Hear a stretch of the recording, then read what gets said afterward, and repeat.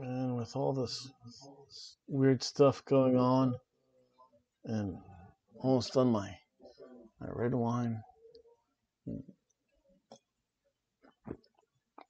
Man, I just want to go to bed. Oh, wait a second. Hello, folks.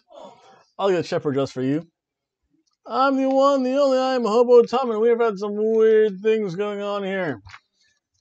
See, I don't even know where to start. Wait, I always know where to start.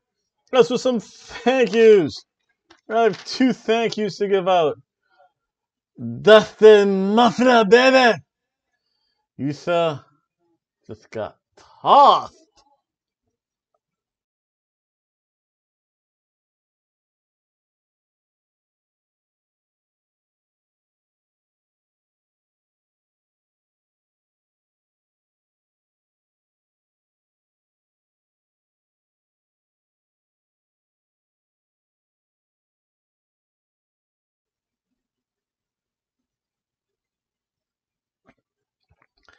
That's because in Discord I just frankly asked which is bigger, Dana Brooks' fake tits or Lacey Evans' ass. He said Dana's tits, not by much though. And then Coomer, you sir can walk out of here.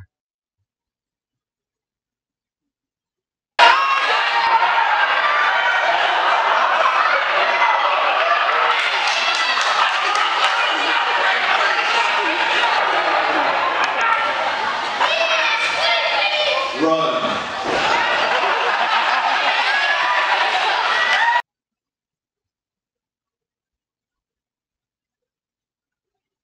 I think that was in response. I forget what to. All I know is that I wrote something. What did I put down? Oh yeah, something about Jeff Hardy and Matt Riddell being in the same room. Bro. Yeah. So with that being said, let's see here. We have 2 major announcements.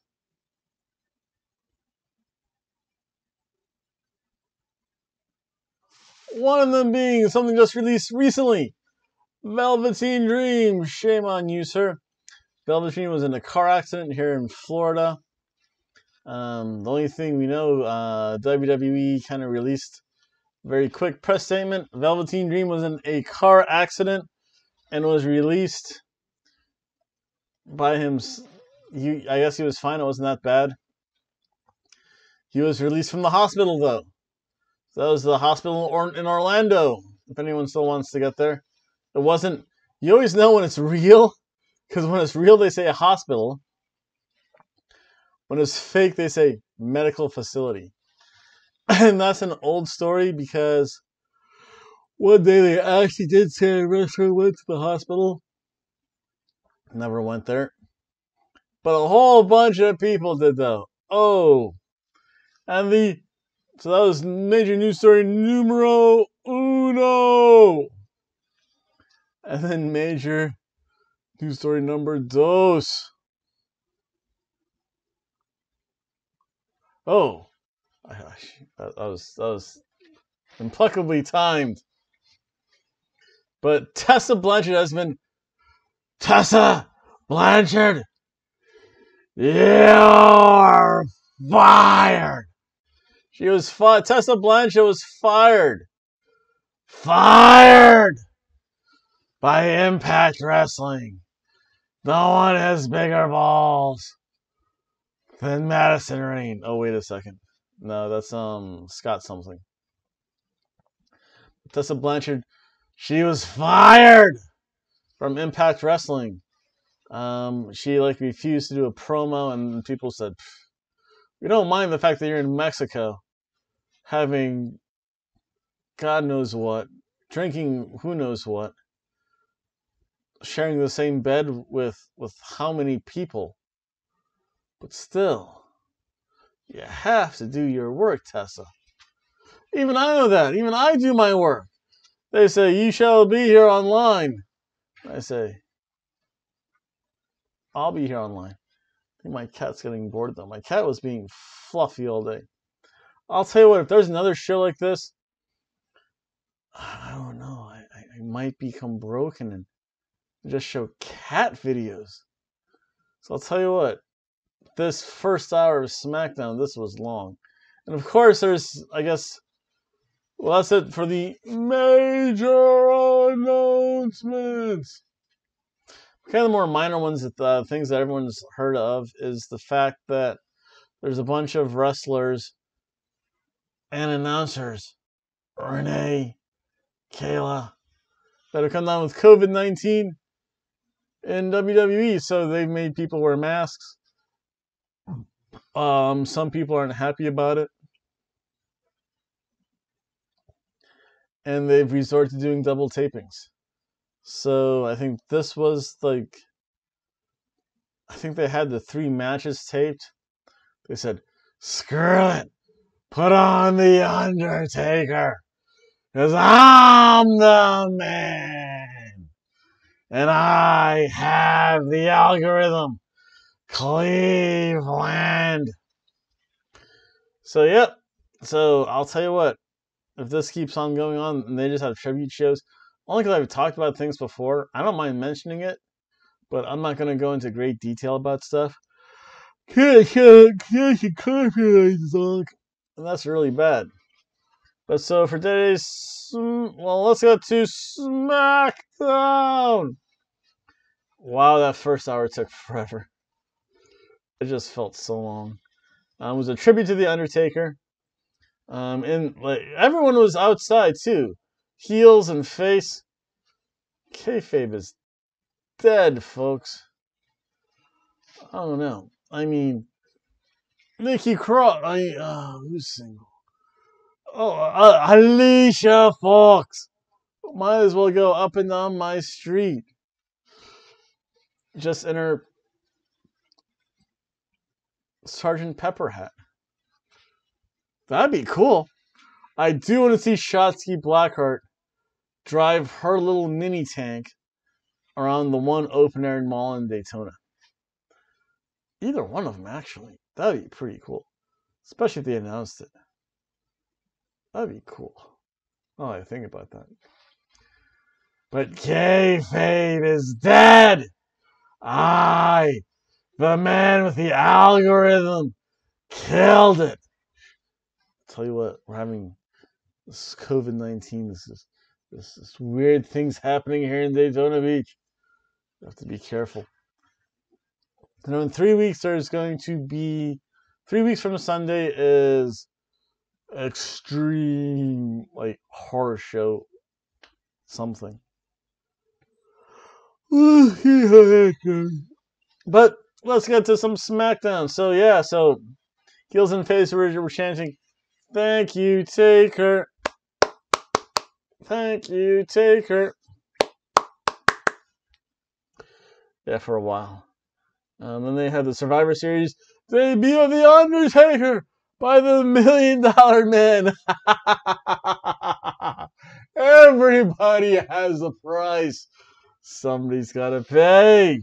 I bring you The Undertaker.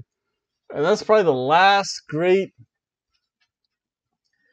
gimmicked wrestler that the WWE had. And he lasted a long time, too. Because he lived that. That's cool. So Survivor Series 1990. Again, introduced by the $1 Million Man, Ted DiBiase, and the $1 Million Team. When Survivor Series actually meant something. Showed him like body slam some people, tombstone pile drive. He choked Bret Hart. Then John Cena and his character. I don't know. They call him Roman Reigns. But they were talking all about The Undertaker. And then they get to the Boneyard match. Yes. As they would go to commercial, when they would come back, Kane! Well, Glenn Jacobs was talking about his match with The Undertaker. That was pretty cool. And then Baron Corbin came out, and hey, Undertaker is not Baron Corbin. I'll talk trash about not Baron Corbin, Undertaker. So yeah, he talked trash. Jeff Hardy came out, beat up Baron Corbin because Jeff Hardy's, I think Undertaker is one of those very few wrestlers, unlike Hulk Hogan, who actually want to put younger talent over. Undertaker did that. I don't think he put him over, but he definitely gave him a big rub, though. Again, not something Hogan would do. So Jeff Hardy wanted to defend the honor of the Undertaker, and before that we had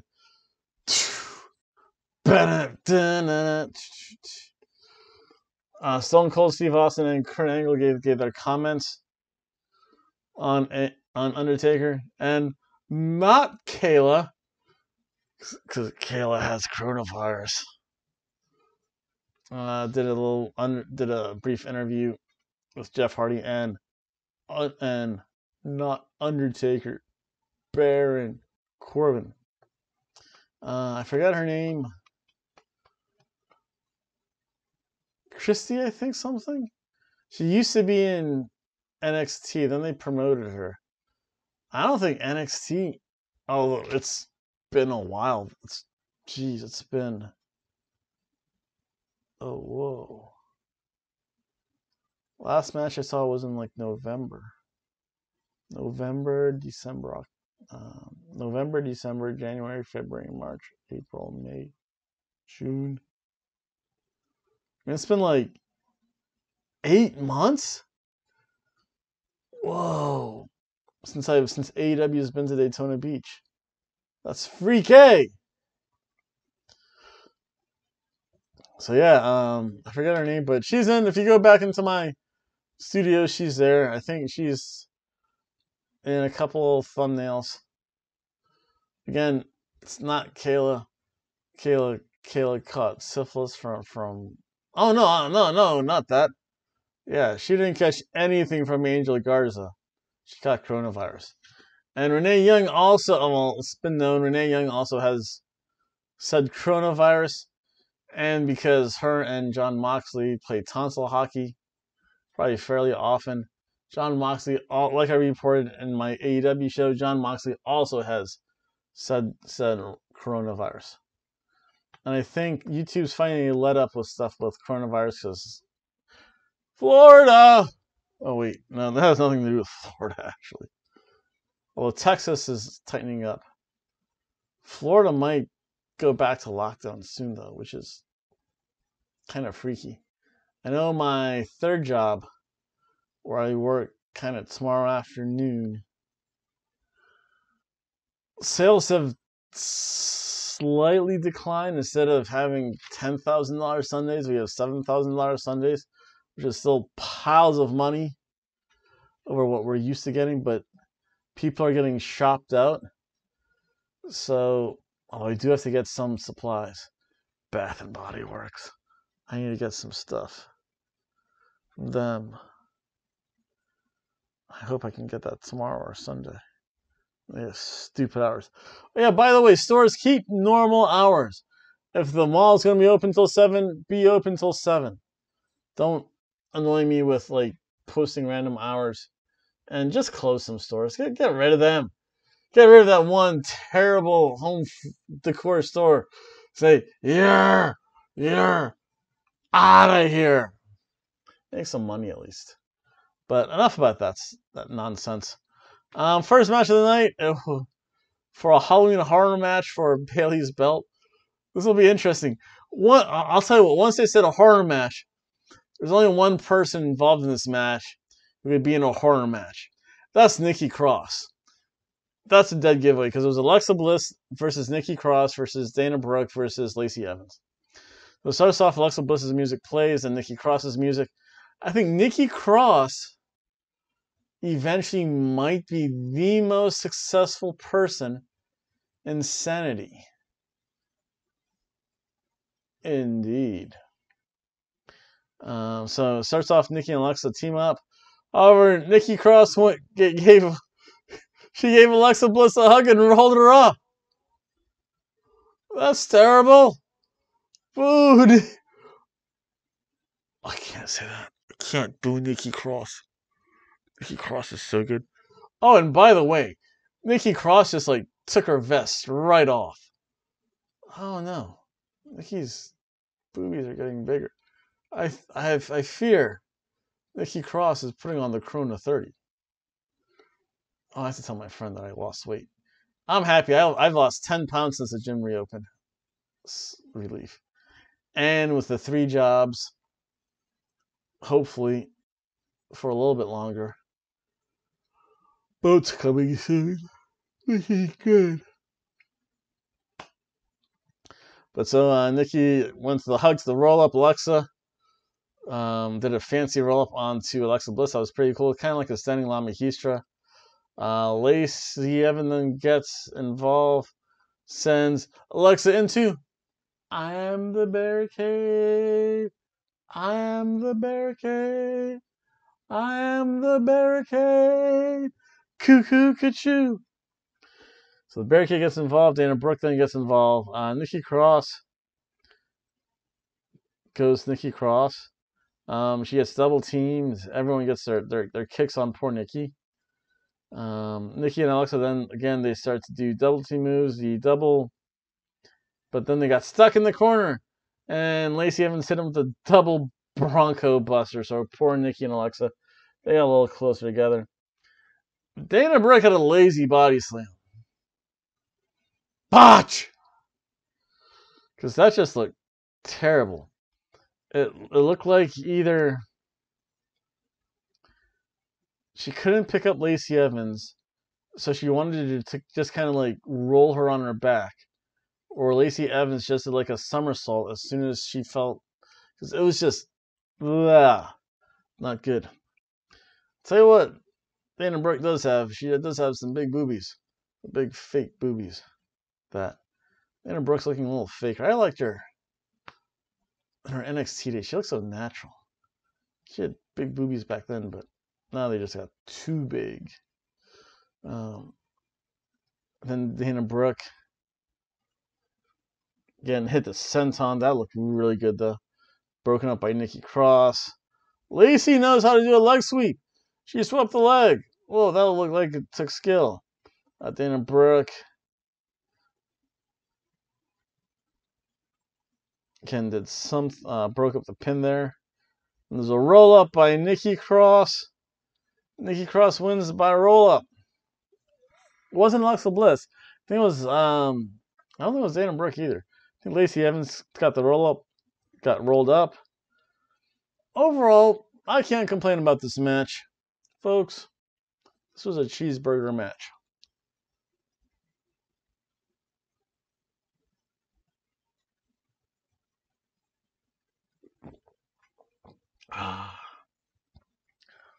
Then there was more about The Undertaker this time. High praise coming from his boss, Paul Levesque, Triple H, and Michael Hickenbottom.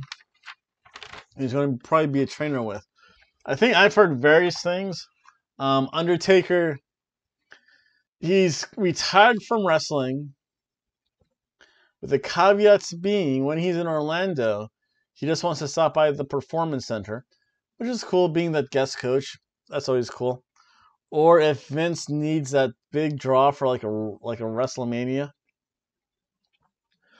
kind of as like the celebrity guest wrestler. Undertaker's a shoo-in for the Hall of Fame, whatever that is. And then let's see here. The next match we had the New Day Rocks. New Day Rocks. Because, people at home, don't you dare be sour. I like the fact they said, people at home. That's different. It was the New Day and Lucha House Party taking on Shinsuke Nakamura and Miz and Morrison.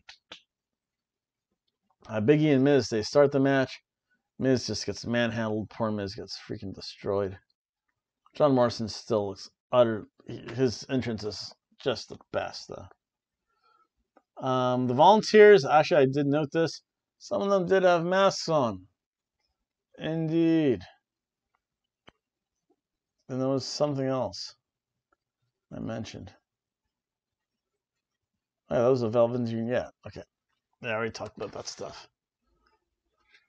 Yeah, but some of the crowd did have masks on, though. They're smart. Maybe I'll invite Vagabundo dos Hobo, and he can wear his mask one day to do one of these shows instead of me. Well, wait, I've had him do one of these shows before. It was so bad, I'm like, no, it's El Vagabundo's turn. We haven't seen Dr. Tom in a while either. And I don't know, this other creepy man comes in and says, hey, man. I don't want to summon him by accident. But so with this match, Big E and Miz gets stretched. Again, Miz gets manhandled a lot. Lince Dorado gets tossed from the top after he tags in Big E. Big E tosses him right on top of Miz. I like the fact that Big E uses people as weapons. That's pretty cool. Kofi tags in, so does John Morrison, the two fastest people in the ring. Then Shinsuke eventually gets in sometime after the break. Kofi hits the running stomp on him. Grand Metalik and Morrison. One day they just have to let the Johnny Mundo go Johnny Impact. Yeah, they have to let the WWE needs to let John Morrison go Johnny Mundo. That's all that has to be said. Then there was a Lucha Destroyer by Lince Dorado, followed by Grand Metalik. And then Lince Dorado followed with a big splash. That was really cool. All 8 men kind of face off. The rope walking by Grand Metalik was utterly amazing. Hit the big elbow off the ropes. And that was enough to finish off The Miz. Is Miz going to take a break? Because I know he has 2 kids. The prolificness, the fertility of Maurice. He might have a 3rd kid on the way. You never know. Or he just might want to say, you know what, I want to relax for a while, spend some time with my kids while all this stuff happens. Can't blame him for that. This was another fun match. A cheeseburger match.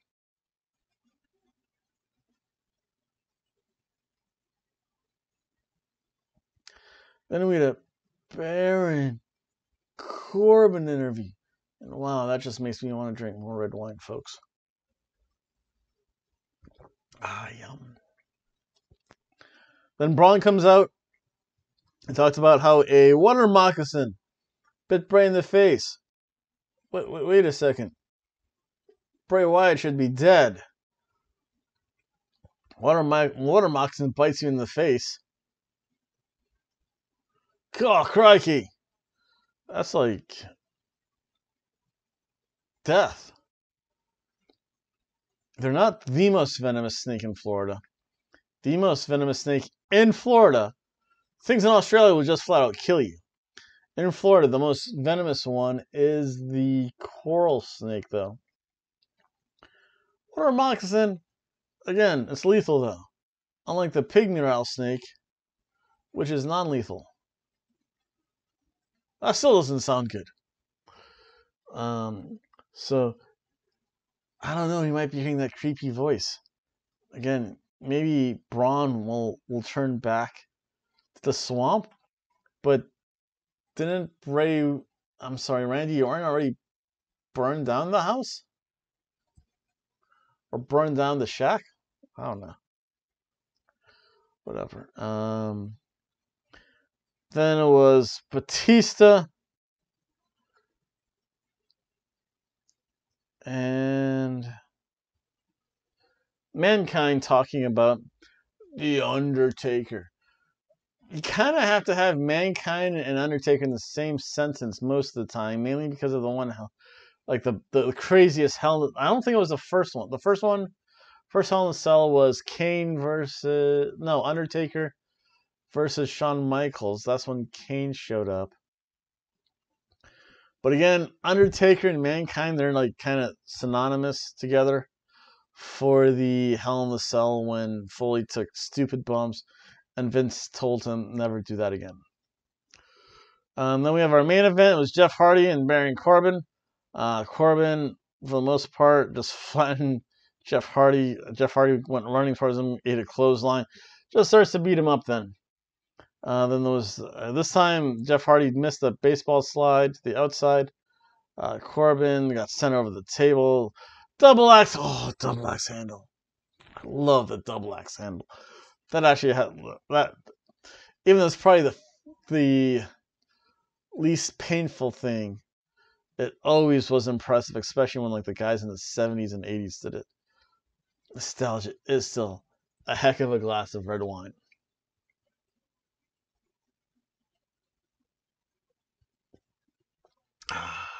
Refreshing. Then we went to break. And we come back and it's a lumberjack match because everyone's outside the ring cheering. All the faces are on the outside of the ring cheering on Jeff. Indeed. And for some reason, Matt Riddle was there. Although granted he is in legal action. But yeah, people said not so kind things about Matt Riddle. Bro. I have no idea. Then Drew Gulak wasn't there, but noticeably missing was Daniel Bryan. He's on hiatus. I think he wants to enjoy the birth of his second kid. And if you watch Total Bellas, I don't know, you can say whatever about that. I haven't watched that show since it just got boring. It's not fun without John Cena anymore. There was no Whisper in the Wind either. Baron Corbin hit the deep six. And he goes outside. He face washes Jeff Hardy against the Thing. Jeff Hardy comes in the ring. I guess it's a Swanton Bomb. I don't know. I only know Jeff Hardy won. Baron Corbin lost. That was a good enough match. A cheeseburger match.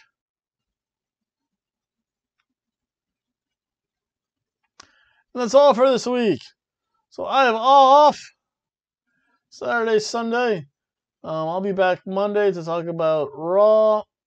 Tuesday I might be a little bit late because I do have to work both jobs, do grocery shopping on Tuesday. So Tuesday I will be back sometime to talk about Impact Wrestling. Wednesdays AEW.